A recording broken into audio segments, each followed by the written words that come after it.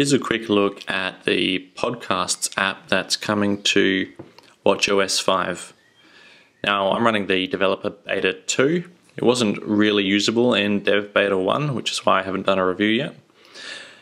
Now, the first screen you get in the Podcasts app is your latest podcasts. So currently I've only got one in there, but you would have a number of tiles which you can swipe through with your finger or with the crown.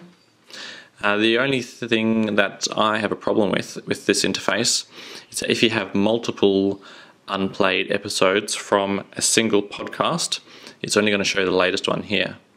So what you do in that case is you scroll to the very top, tap on Library, and there are two things you can do here. You can either find the show in the list of all the shows you're subscribed to, and then it will show you the latest episodes in chronological order.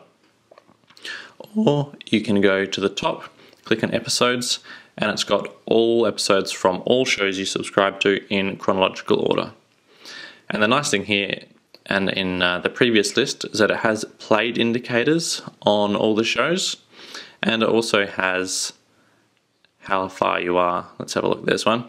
So I've got 10 minutes left on that. And you can see if I also went to the show, it shows I've got 10 minutes left on that episode as well. That's really all there is to the podcast app. Maybe the only other thing you might want to see is that when you tap on an episode to play it, it's going to look for an AirPlay device, and it's automatically going to try and connect to the AirPods. You might have to connect manually if it's a different sort of Bluetooth device. The now playing screen now has a volume level, which in previous versions of watchOS you always had to switch to the native now playing screen, so that's nice. You've got forward and back, 15 and 30 seconds. You've got your up next cue, and you've also got the speed. There's no chapters in this app, unlike on iOS 12. And you can go back by tapping there. You can also check out the podcast library that is on your phone. If your AirPods were connected to your phone, you might want to control it that way. If you weren't next to your phone but you had your watch on, you've got that option.